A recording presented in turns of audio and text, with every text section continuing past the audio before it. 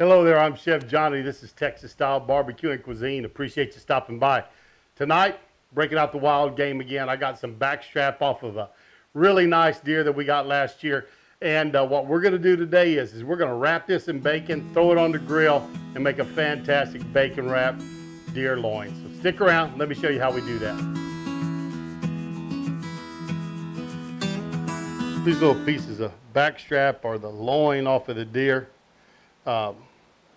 Had been butterflied. We actually took these in to get processed last year instead of me processing them. And what I usually do is I leave the backstraps whole, but somehow had some confusion and these got butterflied. So I just cut the silver skin or the sinew off of these, and I'm coating these with my Fajita Seasoning. I'll put a recipe down below in the description box for y'all. To take my strips of bacon now, all I'm going to do is wrap it around. Thick sliced bacon is not really good for this process. It's better to use a thinner slice. It just seems to cook through a little bit better. But take that like it. Take that, take my skewer, I'll run it right through there, and that'll kind of hold my bacon on.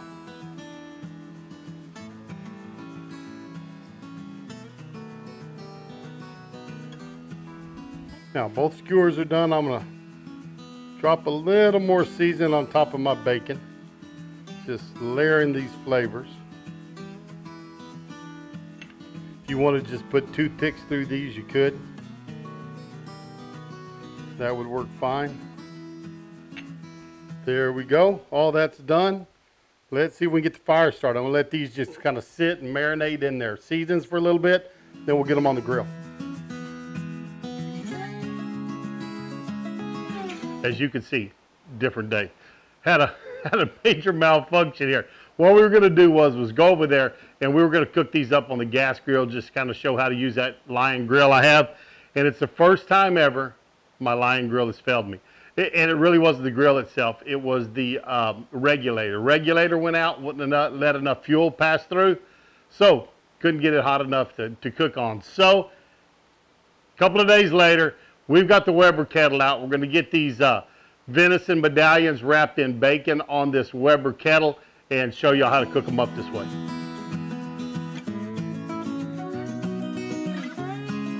One thing that is nice about this is that these little medallions have had a few days to marinate in that seasoning we put on them.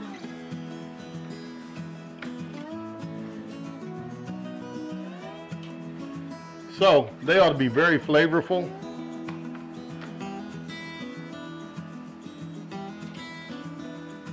Going to take these to medium at the most, really medium rare to medium. Pull them about that 145 range, be good. If you want to let them bump up to 150 to carry up to that 155, you can. But I would pull them somewhere between, right around 145. I'm just going to say that. So they're on there. That's good and hot. It's not going to take very long. Lid's back on the kettle. It's good and hot. So about 3 minutes, we'll look at turning these. Now, get that lid out of the way. Take these and turn them over. Oh, they're browning nicely on this side. And this is a good hot heat. You can hold it there about 3 seconds. So give you an idea how hot it is.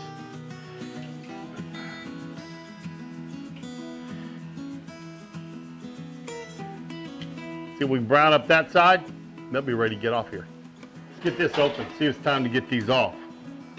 They are looking nice. See if we can get them off now.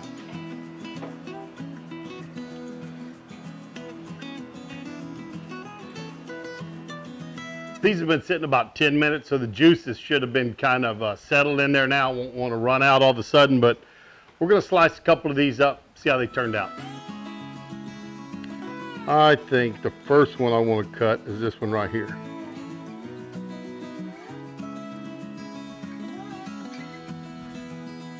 Well, I overshot the medium, it looks like.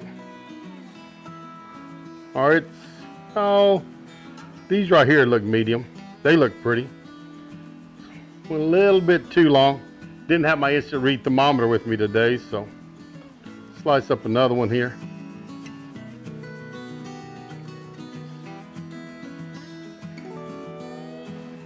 Both these are a little bit over medium, but they're not dried out. Still seem to have some moisture in them, so we're gonna check, see how they turned out.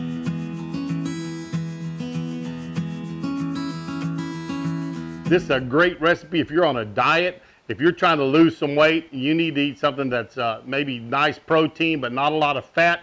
That's the kind of diet I'm on right now. Roger Ragland Outdoors, you can go over there and see Roger, and kind of how his diet goes. You got some questions, you can send me some messages also, but the authority is Roger. He's the one that kind of came up with it, but it's working good for me.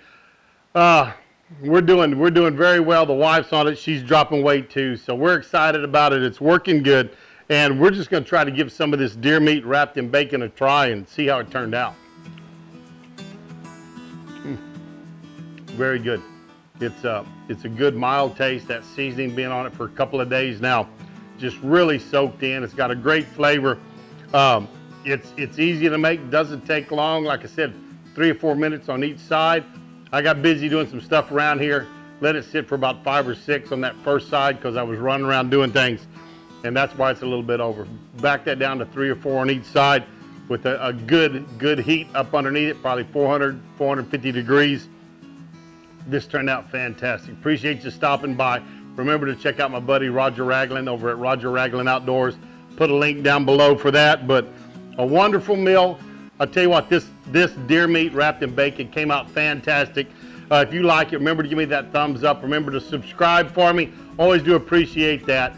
Go check out the Amazon store down below. Got a lot of products down there for you to try and use, and it helps out the channel every time you do. So thanks for stopping by Texas Style Cuisine. I really do appreciate it, and we'll see y'all down the road. Goodbye now.